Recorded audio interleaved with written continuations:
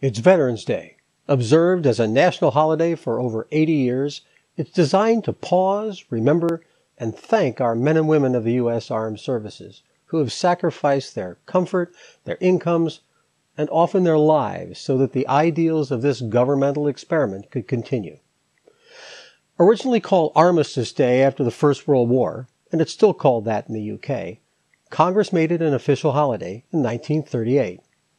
Poppies were traditionally worn since they were ever present on the Western Front in Europe during the World War. It wasn't called the First World War originally, of course. You can still see purists wear poppies over this remembrance.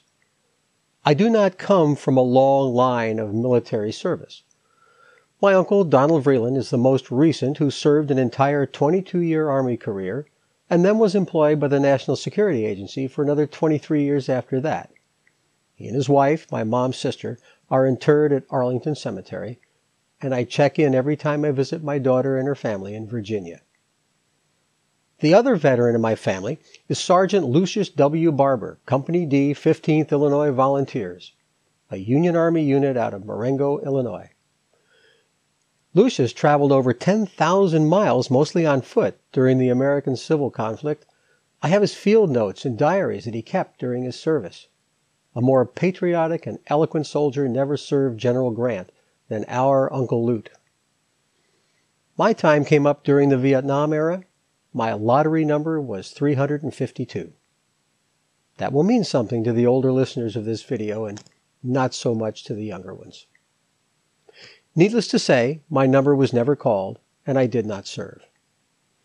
I, of course, have many classmates and friends who claim veteran status as a result of the Vietnam conflict. I feel pretty certain I missed something in my life by not participating. Camaraderie, courage, incredible life experiences, and possibly not coming home. Such was my lot. I honor and am in awe of my veteran friends and the stories told this time of year, and in no small way thank them from the bottom of my heart for their service, sacrifice, and steadfastness in the face of all their challenges.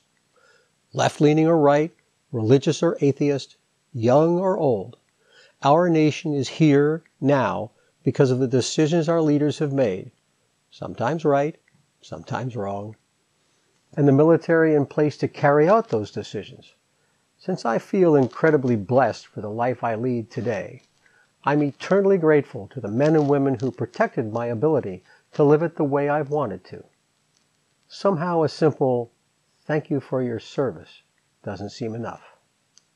It's Kim, and this is another moment of clarity.